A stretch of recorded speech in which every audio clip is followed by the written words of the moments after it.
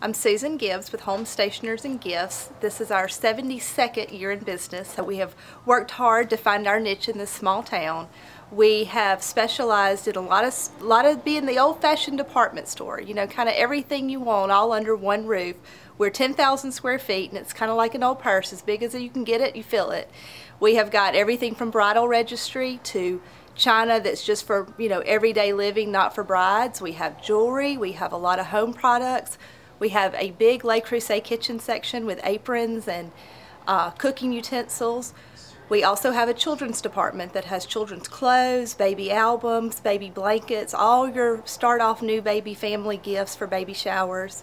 We are always and will always be a base of paper. We're a big paper store. We have invitations in stock. We can print same day, almost while you wait, if you can give us a few minutes.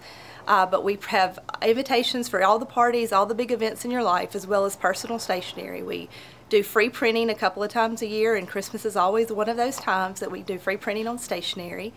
And we are excited about being a part of Mistletoe and Magic. As always, we have spent the last 3 or 4 years in this economy pushing stay at home, shop at home.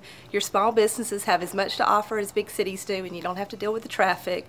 And so we are really looking forward to this year, and I think we've kind of beat that drum that people really understand that there really is a lot to be thankful for in small towns, and we hope that people will support Christmas this year by shopping.